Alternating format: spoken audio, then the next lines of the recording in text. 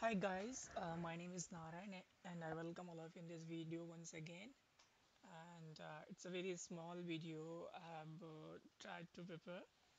And in this video, I'm gonna tell about just basic thing. It is a one slide video and just saying IP version 4 protocol numbers. We should be aware about what are the IP version 4 protocols we have and what are the numbers they belong to. So I have taken this screenshot and little very small explanation here or detail. So I'm just trying to give you the basic information or basic detail. I hope you will come to know about the protocol numbers. So as you can see, I have already spoken about the fields of the IP address in my previous video. You can go through about all those 12 fields, what are the functionality and what are the roles of those fields if you go through that my last video. So the 8-bit protocol field specifies the next upper layer header within the data payload of the packet. I had already explained what is the meaning of this upper layer header within the data payload of the packet in that video. You can go through. So these upper layer protocols are identified using IP protocol number. So this is what I tried to bring here.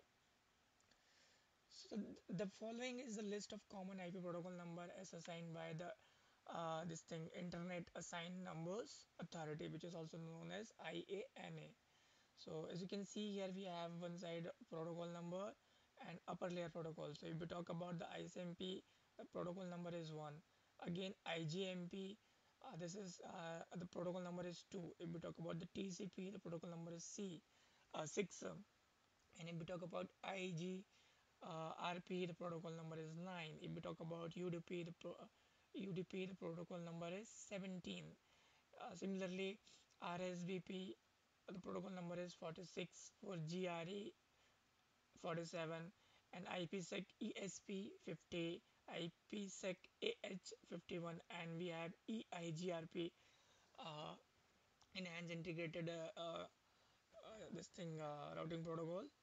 And last we have OSPF. So the protocol number for OSPF is 89. So this is what I tried to conclude here in one slide only. I hope you will come to know the port number of the protocols we have in IP. Please subscribe my channel for more videos. You can get more videos from there. Like this video and share this video so that it can reach to the more people and they also can learn from here.